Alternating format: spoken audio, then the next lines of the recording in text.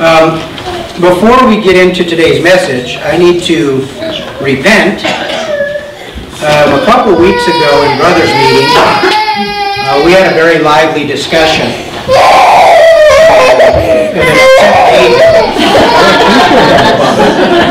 He wasn't even there, he's too little. After the discussion, I was praying and I really felt God prompting me to look up some scriptures. And one of the things that I was reading is that as believers, even when we differ with people, even when we differ with brothers and sisters, we're called to a very specific way of interaction, and that's gentleness and kindness. These are two of the fruits of the Spirit listed in Galatians. There are also two things that Paul speaks to Timothy when in the pastoral letter of Timothy, and he says when you come into conflict, you have to speak with gentleness and kindness. And you know, the scripture says that our talk should be full of grace and seasoned with salt. I don't usually have a lot of problem with the salt, but sometimes I forget about the grace. And so first, to the brothers that were there, not this last Thursday but the one before, I want to repent, because regardless of my position, regardless of my theology or my doctrine, if I don't convey it in the manner which Scripture directs, I'm missing the point. And it can't be more about being right on the issue without being right in the delivery. In our marriage class, Dr. Egrich talks about being right, but being wrong at the top of your lungs. And we can completely miss conveying what we're trying to say if the delivery is bad. Now, that's not to say there aren't some times where we need to be firm and stiffened with resolve. Scripture says is iron sharpens iron, so one man sharpens another. But I wanted to confess before the church, I was wrong. So first as a believer, but second, because Scripture tells us that those who teach are judged more strictly, and it says that if an elder or a leader in the church gets off, they're to be rebuked in front of the church so that the church would take warning. And so I want you to know I humbled myself and talked to a couple of the men that I felt I may have offended and addressed the issue, but I wanted the church to know, you know, being a pastor doesn't make me perfect. As a matter of fact, being a pastor often makes me realize just how imperfect I am. It also doesn't set me above anyone. It doesn't make me immune to criticism, to correction, to admonishment, to exhortation. And so, you know, I spoke with a couple of people. I actually spoke with those that presented on one side that happened to agree with me, and spoke to them about how we presented and how we displayed. And then I spoke to the others and asked them for their forgiveness, because, you know, regardless of the point, if this thing, which is not a heaven issue, this is not a make it or break it issue, if that can come in and cause division, then we've missed the point. We've allowed the enemy victory. So I want to start by saying that, so you guys know where I'm at. But I want to get back into the feasts. So if you have your Bibles, open up to Leviticus chapter 23. Oh, children are, I thought they were dismissed. Children? Are there children here? Well, the only two that stood up were Colin and Joe. The children are dismissed. What children there may be.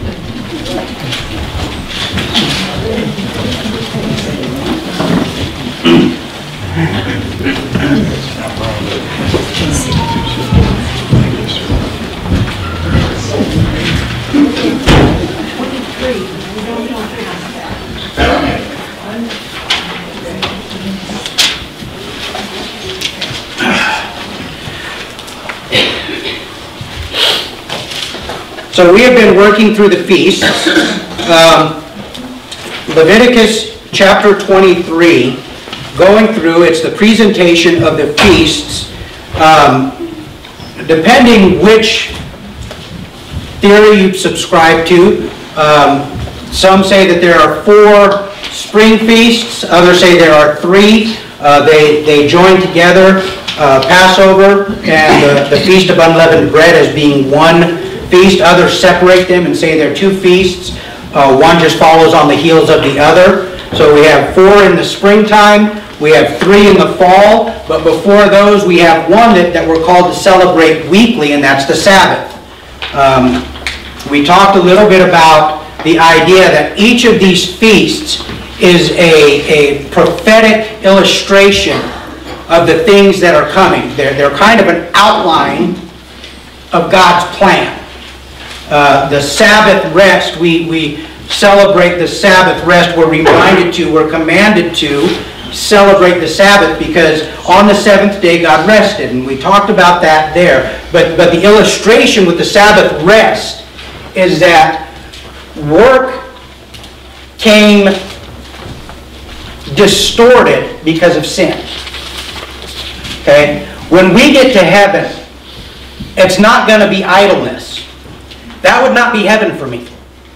I don't like to be idle. I marvel sometimes because Christy can sit and veg and do nothing and be perfectly content. And it makes me itch. And you know, some of my children are like me, and to be idle. I remember Christopher, he would stay up really late, and he would get up really early. We're like, why do you do this? He says, because I don't want to miss anything. Everybody else is asleep. What are you going to miss? There's nothing happening. But he's another one, doesn't like to be idle, likes to be busy, likes to be going about doing things. But there's a type of work that is restful, because when God created Adam, He didn't create him to plunk him down in the garden and have Eve feed him grapes. Okay? He put him in the garden that he would husband, that he would caretake God's creation. So there's going to be a work when we get to heaven that is going to be, oh, so satisfying for each and every one of us. And my work is probably going to look radically different from your work. And your work is going to look different from their work. But it's going to be so rich and so satisfying. This is the Sabbath rest where we are going. Okay? So the Sabbath is an illustration of what God's plan is going to bring about. Alright, so moving on, we're to the first feast, the Passover. So if you look in your Bibles, I'm going to start in verse 1, and then I'm going to read 1 and 2, then I'm going to jump down to verse 4. Okay? So the Lord spoke to Moses, saying, "Speak to the people of Israel, and say to them, These are the appointed feasts of the Lord, that you shall proclaim as holy convocations. They are my appointed feasts." Now, this phrase, "these are the appointed feasts," that's the word actually, feast in English doesn't really convey it well, because we think of a feast and we think of Thanksgiving. Okay? And we think of a rich banquet with lots of food and family and fun and things like that. The phrase being used here, while the feast can contain that idea, but the phrase being used here is actually a specific set-aside time. A period that you are going to set aside unto God. And then within that time, God is going to direct you to do certain things. Okay? Because some of these feasts have very little or nothing to do with eating. Okay? There's not going to be a banquet. Okay? But for our sake, you know, the appointed feasts, these appointed times, God has called and He's given to Israel. Alright? So, you shall proclaim them as holy convocations. What's holy? Set apart, separate. What is a convocation? An assembly, a gathering. That's us. That's us today. We are set apart by God and we are gathering. That makes us a holy convocation. Okay? But these are going to be special times, set apart times. Okay, so jumping down to verse 4, he said, "These are the appointed feasts of the Lord, the holy convocations, which you shall proclaim at the time appointed for them. Verse 5, in the first month, on the 14th day of the month at twilight, is the Lord's Passover. And on the 15th day of the same month is the feast of unleavened bread to the Lord. For 7 days you shall eat unleavened bread. On the first day you shall have a holy convocation. You shall not do any ordinary work, but you shall present a food offering to the Lord for 7 days. On the 7th day is a holy convocation. You shall not do any ordinary work. Now we're going to focus today. I'm actually going to separate Passover from the Feast of Unleavened Bread. Not because I have one feeling one way or the other about whether they're two or whether they're one, but just for the sake of time, to try and to focus in on Passover today, and then hopefully next week we'll get to the Feast of Unleavened Bread. So the first part of this, these are the appointed feasts of the Lord, the holy convocations, which you shall proclaim at the time appointed for them. So the very next verse, verse 5, he says, this is the time. In the first month, on the 14th day of the month, at twilight, okay, is the Lord's Passover. Okay, so the Lord's Passover. Whose Passover is it? It's the Lord's. It's because God did something. Okay, now it's interesting because this whole Passover feast is all about remembering. God, throughout His Word, encourages His people, whether it be Israel, whether it be the church. He encourages us, He admonishes us to remember. We got such short memories. Okay? Has anybody here seen, I just lost the name of it. Not the Ten Commandments, the cartoon one, the animated one. Prince of Egypt? Prince of Egypt. Has anyone seen Prince of Egypt, the animated tale of Moses and, okay, put your hands up if you've seen it. Okay, those of you that do not have your hands up, watch it. Okay? Because it's incredible the way they do it. First, I'm partial to musicals, so I like the music that's in it, but they really did a good job for a show that's being put on by Hollywood. They did a really good job of telling the story. But it used to make me so frustrated when I would watch this, because coming out of the parting of the Red Sea, or the Sea of Reeds, Yam Suf, they come up, they've been delivered, the army is destroyed behind them, and they celebrate, and they're, hey, everything's great, hey! What's for dinner? Hey, Moses, I don't see any drive-thrus. There's nothing here. What are we going to have to drink? There's no water. You've taken us out into the wilderness. You brought us out here to die. Oh, poor us. And that quickly, they've forgotten. 10 plagues. Their ejection from Egypt, not only were they kicked out, we don't want you as slaves anymore, we don't want you here, get out, here, take my stuff and go. They were directed to go to their neighbors and say, hey, give me stuff. And you read about some of the stuff that they got. I mean, we're talking like gold, silver, jewelry, fancy clothes. I mean, God used that to bless them, that as the birth of a nation, they would be rich with abundant provision. But you can't eat, or you shouldn't eat, gold. Actually, I've seen these people, have you seen they put gold on things and you eat them now? That's just weird. That's just weird. Okay? But God gave them an abundance to get started. But they get across the sea and they get out, they're going to the mountain of God, and guess what happens? They start complaining. They start whining. Why? Because they forgot. Okay? So this first feast is all about remembering, lest you forget. So we're going to back up a little bit here. We're going to flip back. I'm going to try and do this very quickly.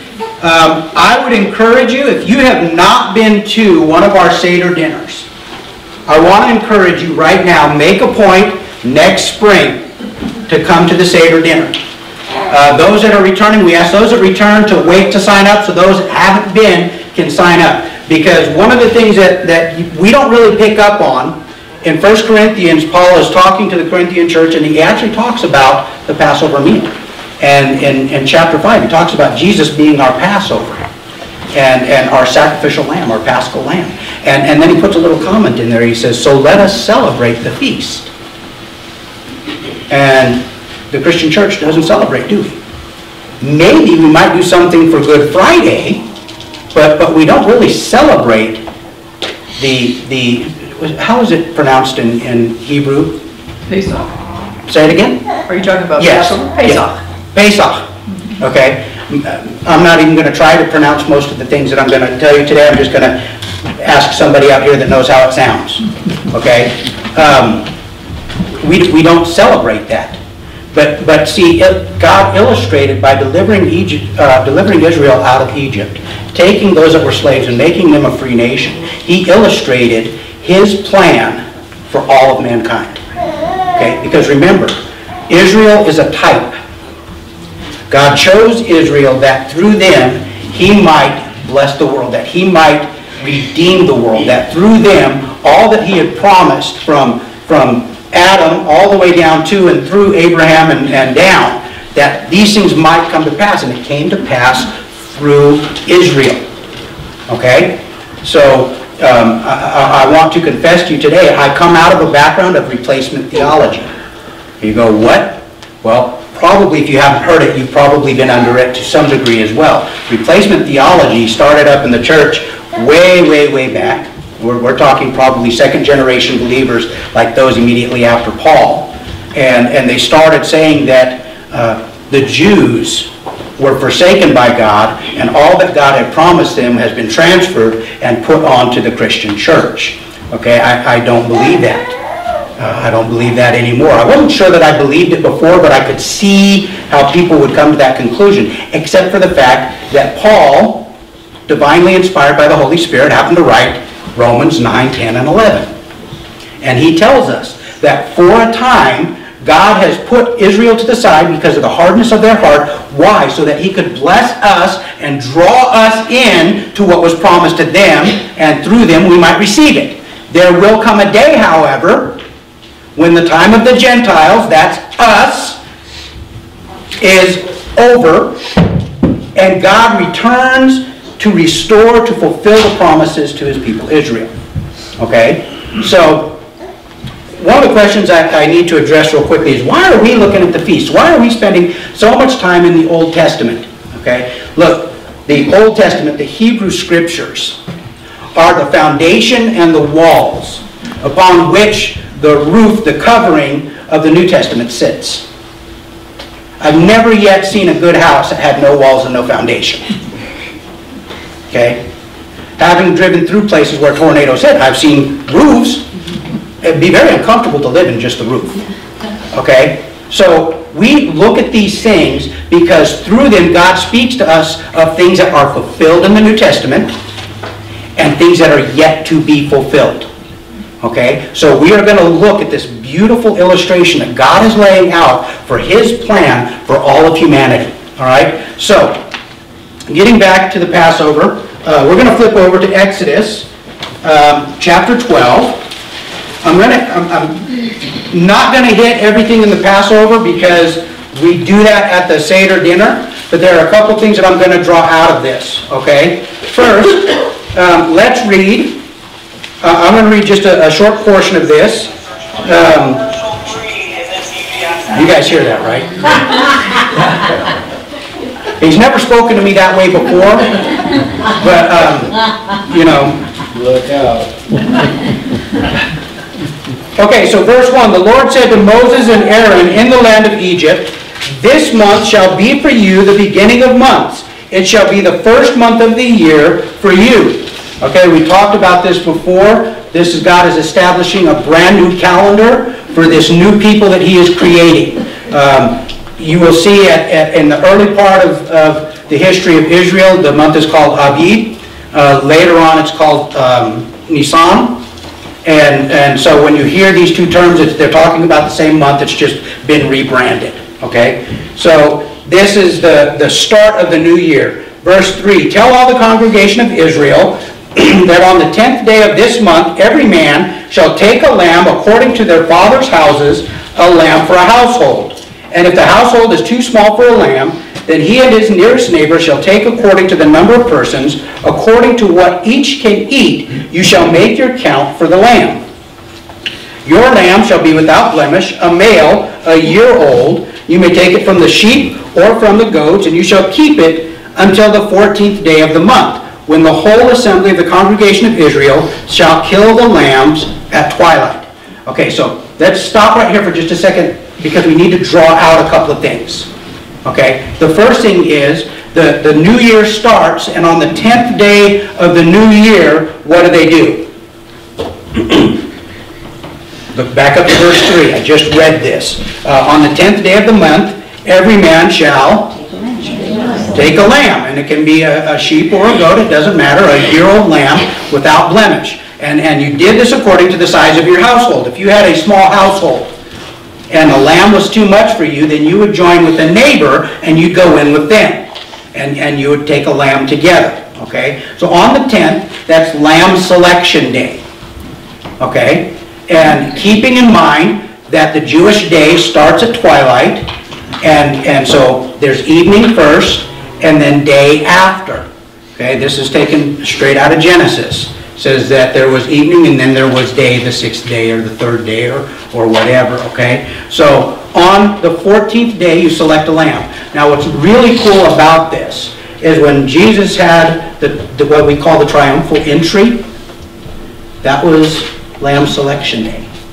That's the day that the lambs are brought into Jerusalem, and they select their lamb, and they have to set it aside for a period of days from the 10th unto the 14th, and they inspect it because it has to be without spot, without blemish. It has to meet a standard.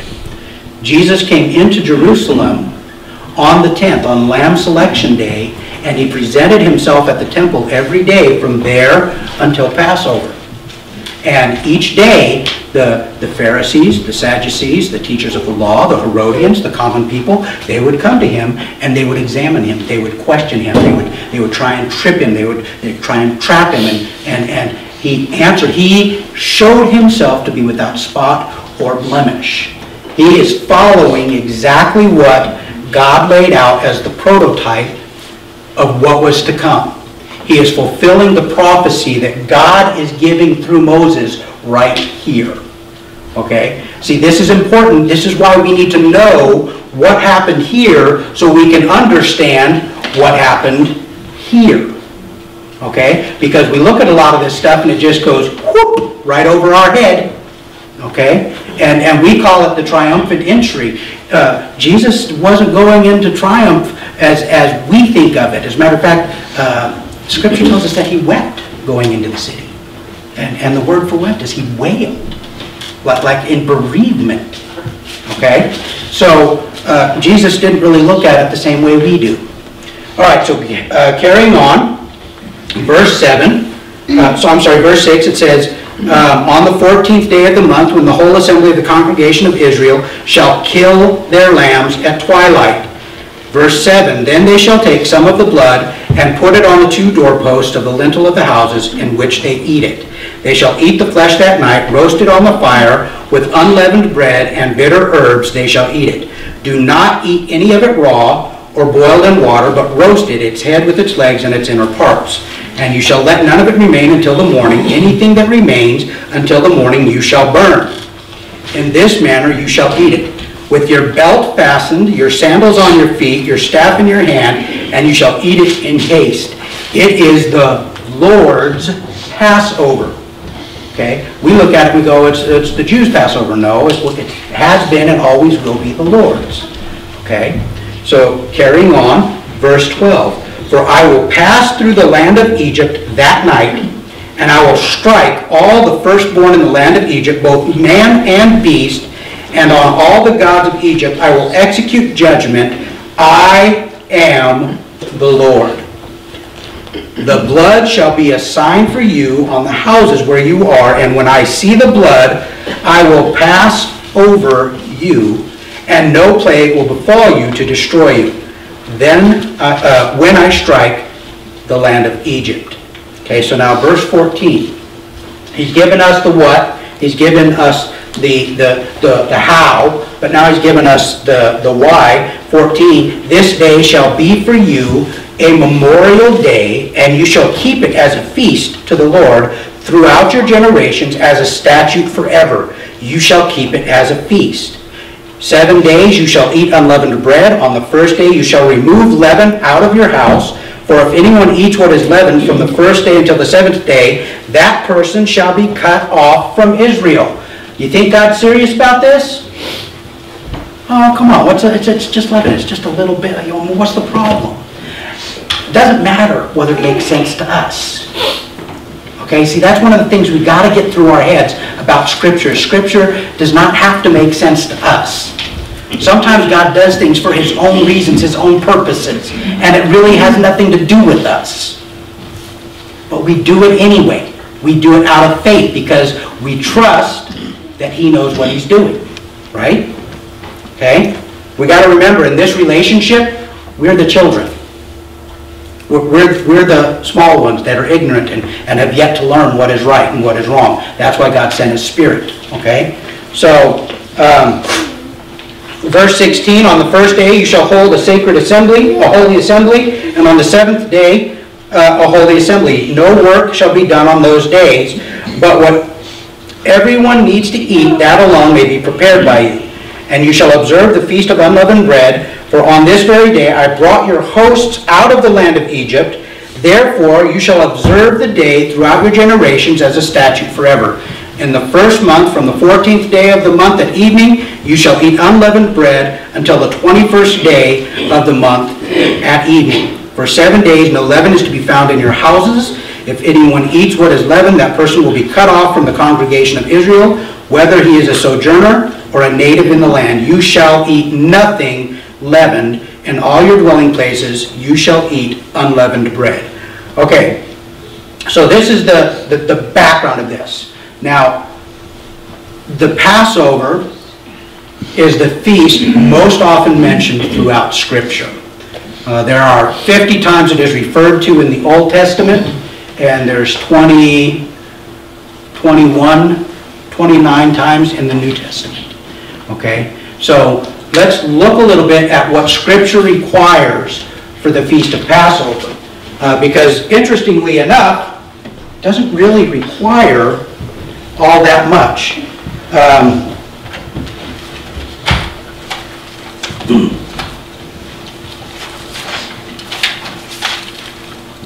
So, the feast is broken down into two components from Scripture. Keep in mind, this is just Scripture. This is not the Passover ceremony. This is not the Seder. This is what God requires for this feast. 1, the sacrifice of the lamb. The lamb is selected on what day? The 10th. The 10th of the first month, which is Nisan or Abib. Okay? Today we call it Nisan. Okay? So the lamb is selected on the 10th. It is tested to ensure that it is without spot or blemish. On the 14th day, the lamb was sacrificed for the Passover meal. Okay? There's one condition besides it without spot or blemish. There's one condition to the preparation of the lamb. Does anybody know what that is? Cannot break any bones. Okay? It has to be without a bone broken. Now, I've never butchered meat. About the closest I come is cutting up my steak. Okay? So I don't know how difficult this is, but Alan, how hard is it to process an animal without breaking a bone? Not that difficult, but it's important. Remember, God is setting up a foreshadow, a type of what is to come. Okay? And way back at this point in Israel's history, God already knows what's coming, and He says not a bone is to be broken. Okay? Now what's interesting about this is that the Passover sacrifice actually takes place twice. Okay? Because on the evening, you are sacrificing the animal which you will eat.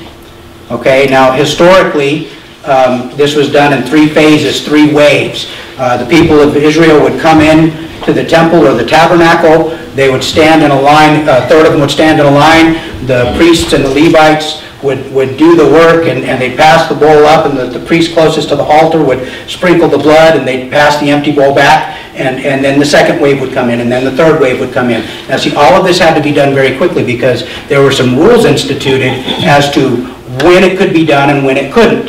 Okay, it had to start after twilight.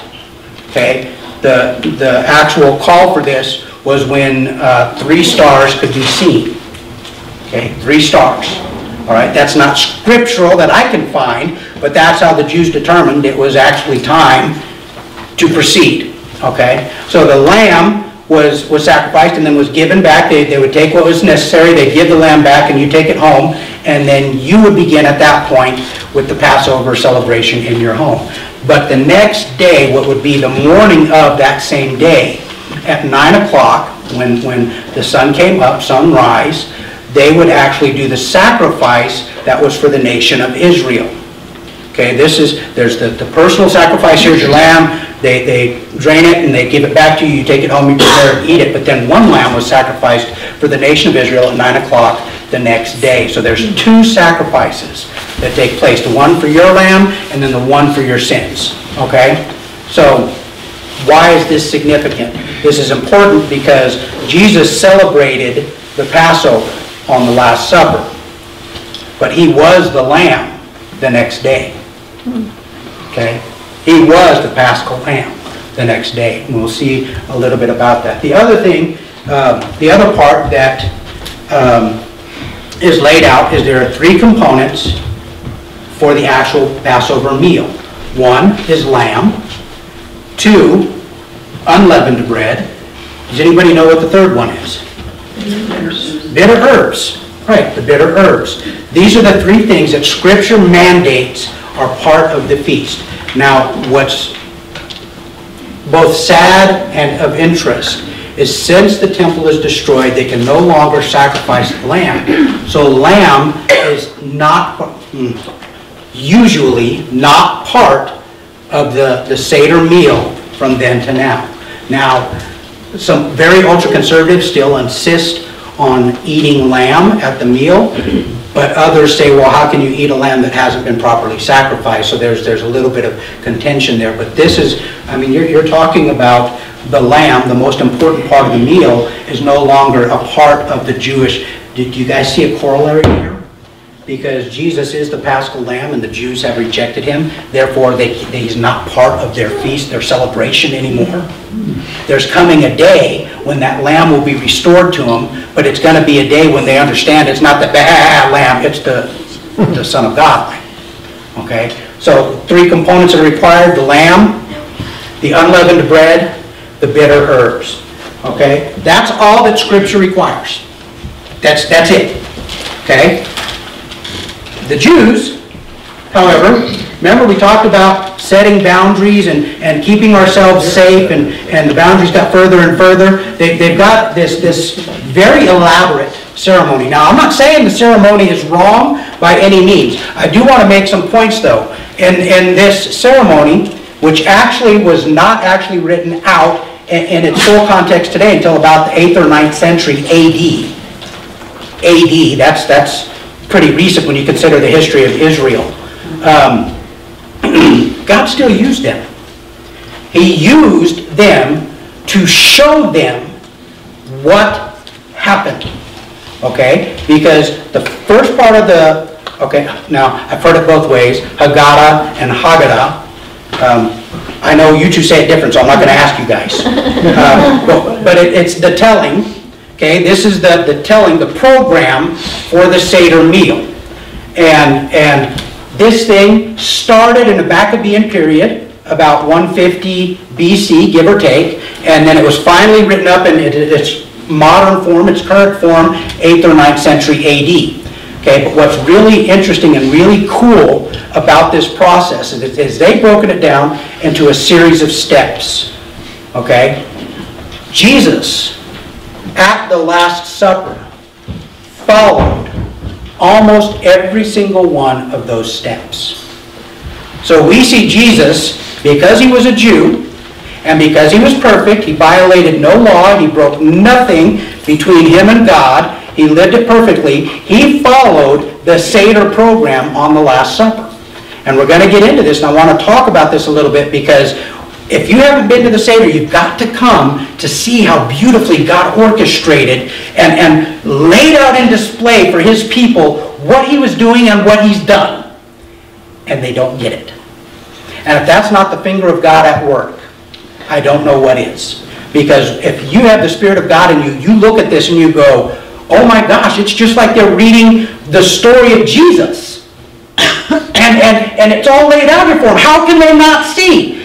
For a time they're blind. And that's for our benefit. Okay? That's for our benefit. All right? So that the ingathering of all the Gentiles might be done. So don't look with disdain on the Jews. Don't look with disdain on the Jews, because God still has them as his people. They are set aside. They are marked as his. And he will fulfill what he has promised to them one day, hopefully soon. Okay, so a couple of terms I want to talk about. You've heard me mention Seder. Does anybody know what Seder means? Order. This is the order of the service. So when we're having the Seder dinner, we're doing an order. We're following an order. And the order that we're following is laid out in the Haggadah, which is the telling of the story. Okay, so there are a number of components that they use. If you look, I have it here somewhere.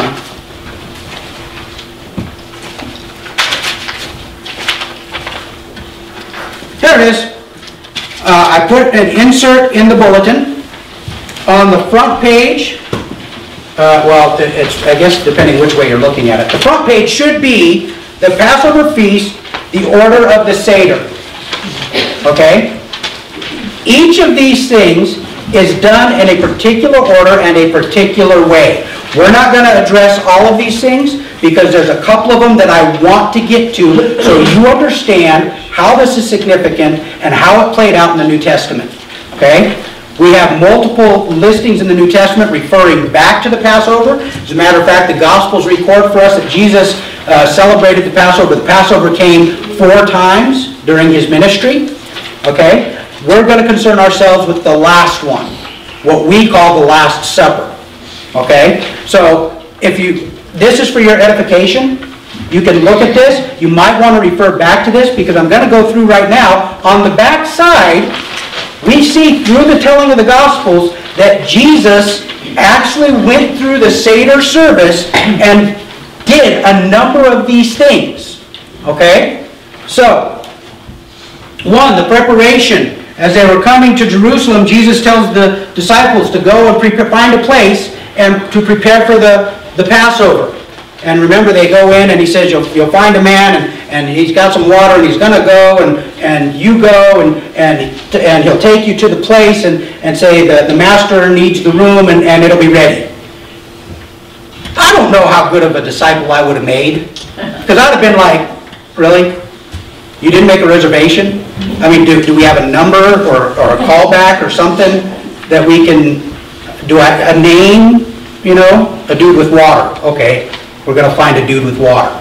Okay, but they go and then they prepare. Now what's really interesting is we have all these paintings of Jesus with the 12 disciples having the Passover meal, but you know there were probably a lot more people in the room because we know there were a number of women that followed them and took care of their needs, right? So it's logical that the women would have come and helped to prepare the Seder meal. We also know that there were others that were with them because when they were looking to replace Judas, it says, well, we have to find someone that was a part of us from the beginning. And so we know that there was a group that they had to draw from, and there were 2 from that group that met the qualifications. So we know there were probably more people in there than just 13 of them.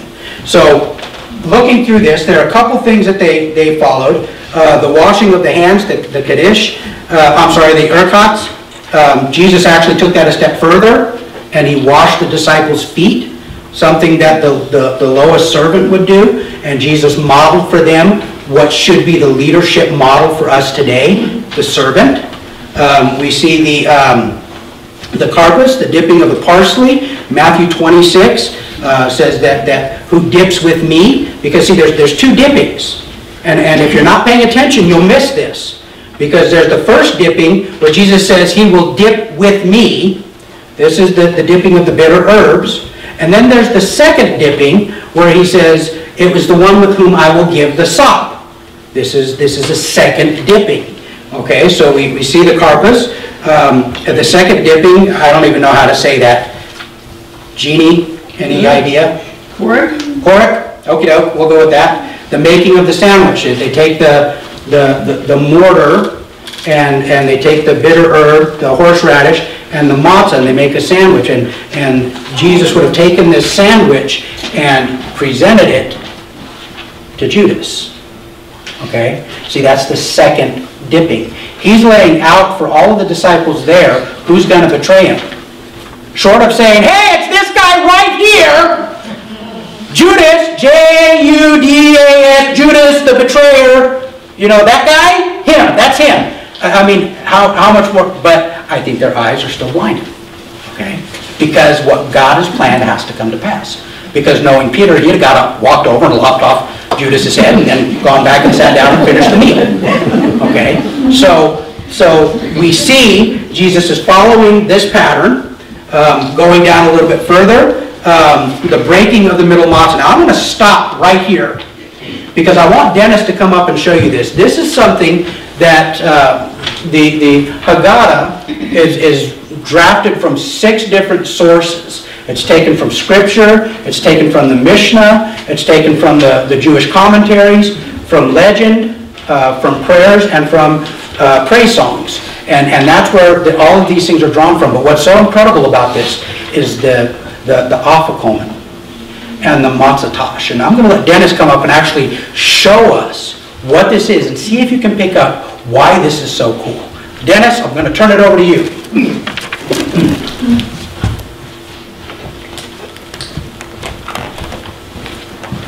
Let me move my stuff here. Got a few little visual aids.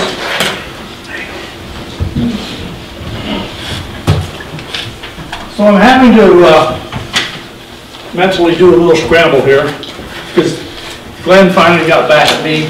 He's always accusing me of bringing up things that he's got started in his message and all that. So you've covered a lot of mine this morning. Thanks. So anyway, I've got a few things here that we used during the Passover. And so with that, where's my Haggadah? I forgot it. Okay. More aids.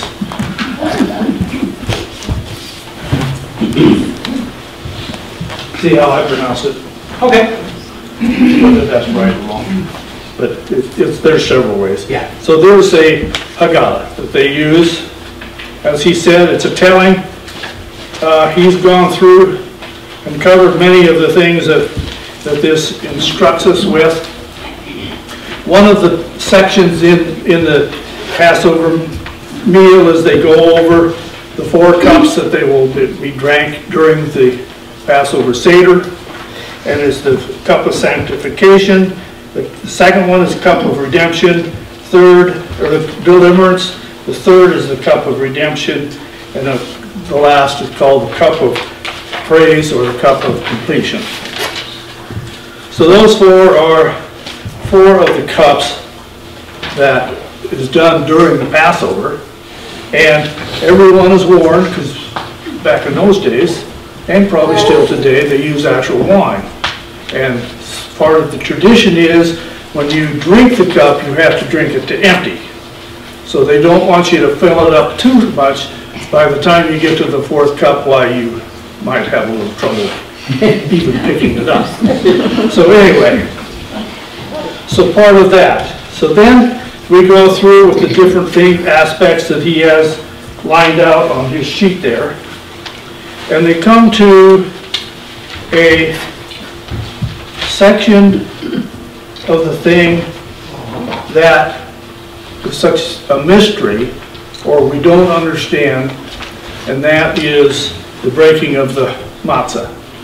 And the way the process works at this point in the Passover, where they take 3 matzahs, and this is matzah. It's known as the spiritual food. It has no leaven, therefore it has no sin, just like, so it represents Christ. It has piercings, it has stripes. It is the perfect picture of who Christ is. So they take that and they load up what is called a matzah, and it's a silk or pure white cloth, and it's divided into 3 different sections. And this is matzah.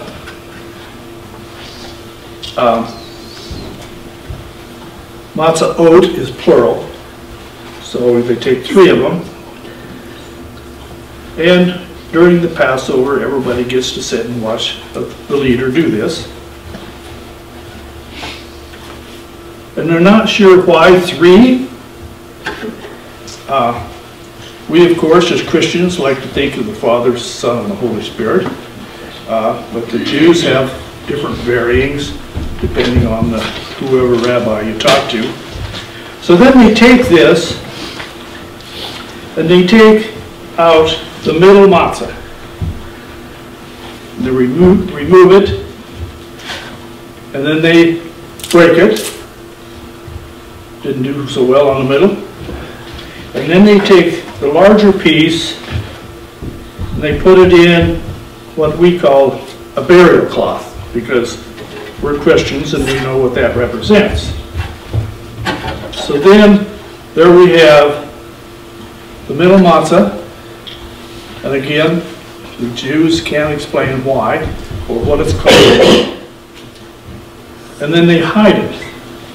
We call it burying it, and part of the process is we have the young people in the crowd at the Passover. They hide their eyes, and then Dad, head of the family, he will take it and he will hide it someplace.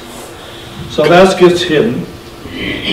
Then we go through a couple of more steps, and then there's an interruption or intermission in the thing, and then while everybody is there, we get to take place and we have to have a meal and eat matzo ball soup and all kinds of good stuff. So then after the meal, this, what's known as the afikomen, has to be found. So the kids get up and they go around and they search and search. And this can take a long time, so through the process of this, you can offer up helps that you're closer, or warmer, or colder, and all that type of thing. So then finally, one of the kids finds the thing. And we've got some children that have come to our church and been to the Seder long enough, why they know what it's all about. So they're out busting heels to get the great reward. So that's good. And when we first started doing the Passover Seder, why we had probably 9 or 10 children that got up and did their thing, and I think last year we had 3.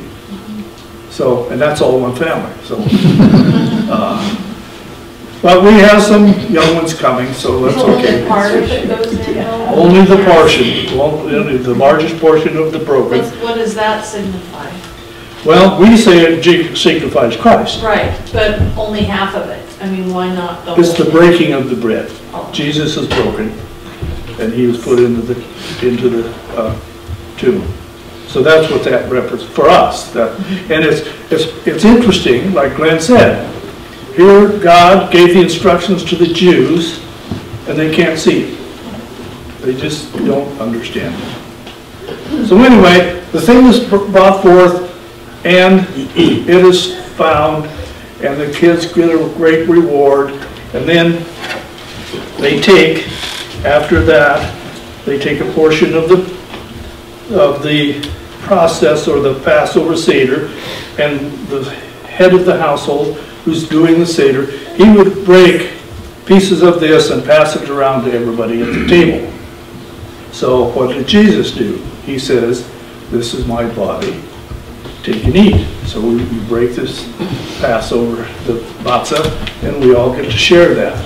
So here we have God telling his people and instruct them how to take communion, but they don't get it. And then, of course, after they take and break the afikomen, then they share the third cup of the Passover, the cup of redemption, and that, of course, is the blood that we drink at the communion. And then the fourth cup, the cup of praise, is the one that Jesus says, I shall not share this cup till the coming. So that's part of the process that we get to enjoy when we have our Passover Seder. So with that. Thank you, sir. Yeah. All right, so I'm going to pause here for this week. I want you to reflect on this, okay, because we celebrate communion. We celebrate it on the first Sunday of the month. Jesus was very specific in the times during the Passover meal, the Seder, that he took that cup and that matzah, okay? And we're going to take a look at, okay, what does all of this mean to us? Because this is a foreshadow of what Christ was going to face in the next day, and actually next few days, because what's going to happen is Jesus is going to go into the grave. By the way, my personal feeling is why half of it is in the afikomen, because I believe the body of Jesus died, but you can't kill the spirit, the soul, nor can you touch the God part. That's what I believe. That's what I take from that. But we're going to see why this is valuable to us, because it explains the entire process of God's plan for our salvation. Okay? So we're going to pause there for this week. Next week we'll wrap this up, maybe get a little bit into the Feast of Unleavened Bread.